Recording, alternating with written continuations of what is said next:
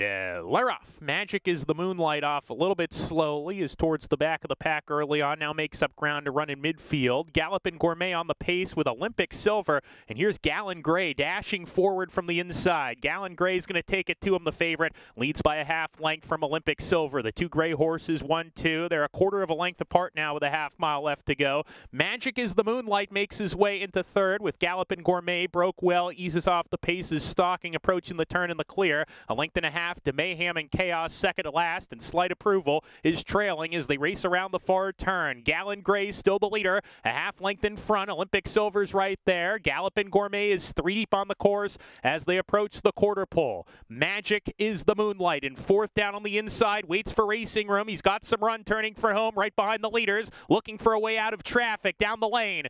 Galan Gray trying to fend off Olympic Silver. Gallopin' Gourmet's right there. Magic is the Moonlight still behind the leader with a 16th to go, ducks to the inside. Galan Gray still in front. Magic is the Moonlight is surging late with Gallopin' Gourmet, but Galan Gray's going to win. Galan Gray won it in gate to wire fashion under Evan Roman. Magic is the Moonlight, good effort second, then